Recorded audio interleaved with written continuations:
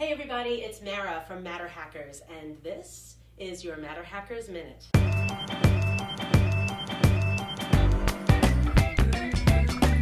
If you're a maker or educator on Twitter, no doubt you've seen the account Design, Make, Teach posting about the awesome 3D printing and design projects from his classroom.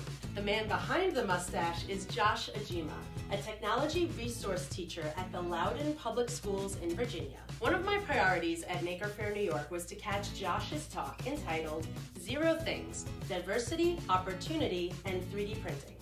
See, when looking for models to download and print for his classroom for Black History Month, Josh did a search of online repositories like Thingiverse, and that's what he found: 0 things. He also found 0 things when doing a search for Women's History Month.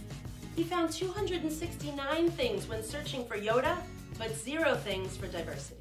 He took this as an opportunity to find public domain images of people like Martin Luther King and other famous figures, and create his own models and lithophanes to fill the gaps in these online repositories. He also engaged his ELL classes, that's his slow English language learners, to create their own models from their own cultural heritage. In their case, it was Salvadoran.